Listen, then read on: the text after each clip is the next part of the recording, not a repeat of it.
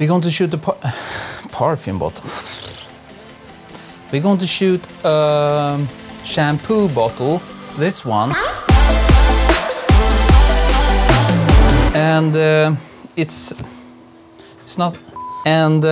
nothing fancy or anything, but this is a perfect example of matte and glossy surfaces.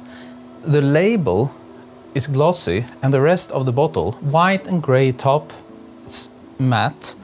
So then we cannot use bare flashes, because then only the matte surface will look good, not the glossy one. And this I see people struggling with a bit out there. So I wanted to do this tutorial, because if you learn this thing, you can light anything, almost.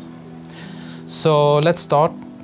Today we are in Lightroom, and when I take the first shot, I already took it actually. I have 85mm lens on at 5.6 aperture and 1/200 of a second. Why did I choose this? Well, this is standard 1/200 of a second. It's the maximum shutter sync speed for the flash.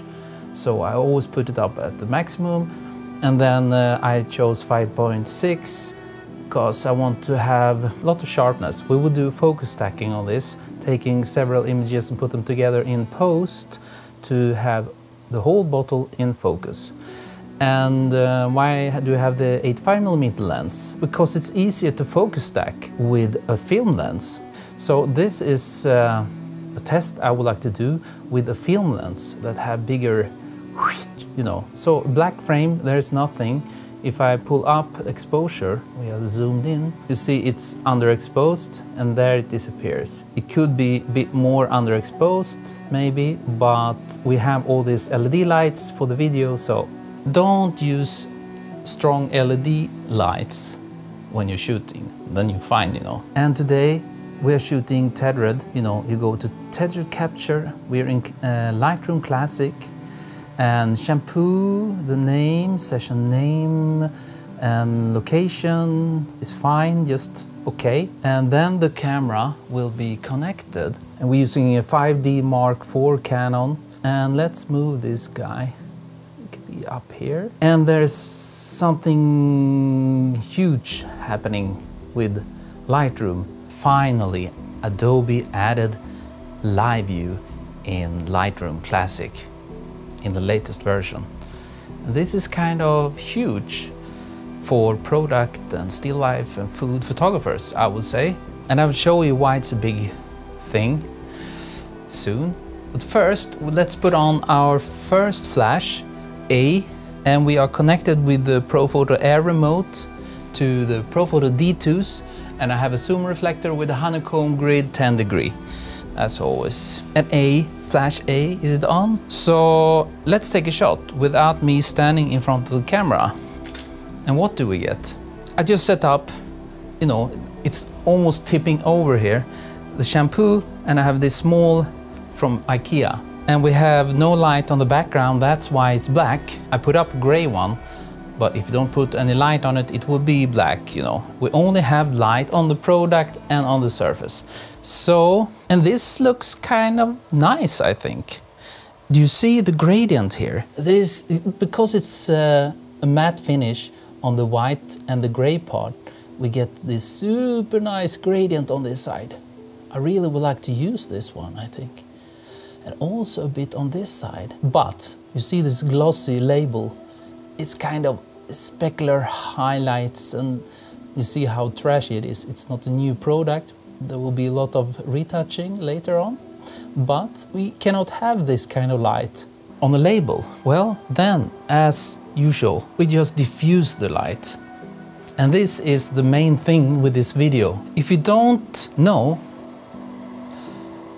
if a surface is matte or glossy, well, take some kind of light and then you hit it, and then if you get blinded in the reflection, then you know it's glossy. But when I shine on the top here where it's a matte surface, it's just, we can even make very nice gradients here with this small. You're just using the edge there, and then you will get the nice gradient because it's matte. It's super simple. Small light source makes all matte surfaces nice. But we need to save the label, the glossy label. Why did I place the flash here?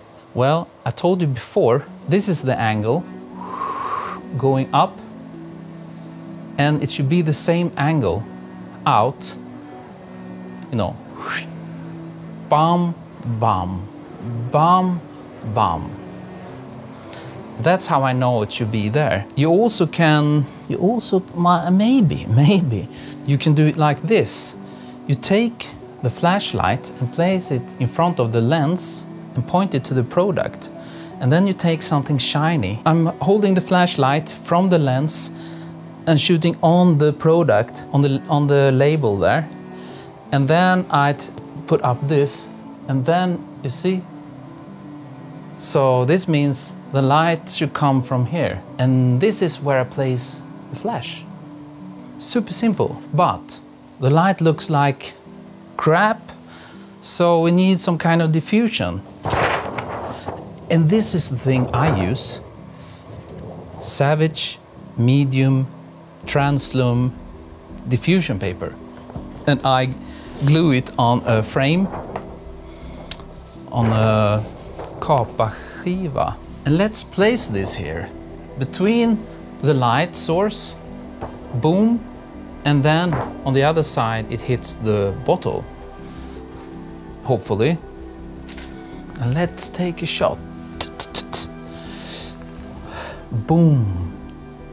Suddenly. You know, now we're done. Thank you for watching. Now you can go out there and you can make amazing photos for all your clients, you know. That's it. You see the difference? Before, without diffusion, and with diffusion. This is so important, I would say. But is it placed at the right spot? We have a bit darkness on this side. I mean, this looks kind of nice, the gradient from darkness to here. But I don't know if you should have it on this side too.